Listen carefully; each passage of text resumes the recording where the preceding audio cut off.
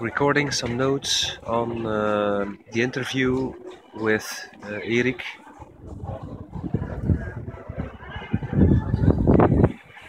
City Center Bruges, historic place to be memoing some reflective thoughts on the interview.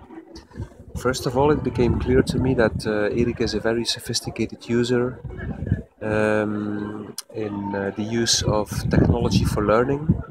He has been using Twitter since 2009 as both as a teacher in secondary education French for his professional learning, but this has also led, just as in the case of Hans, this has led to an all-around enriching of his professional identity.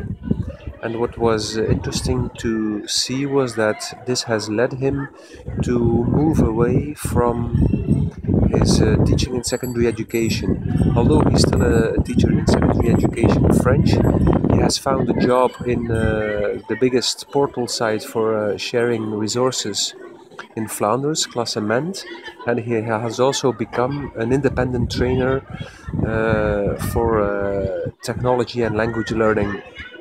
So that makes me reflect upon the role that teachers in secondary education take up, and it seems to be that when they grow into their role as ICT and learning, technology and learning, it seems that this is not the case any longer, that they find satisfaction or the time and space to experiment enough in secondary education.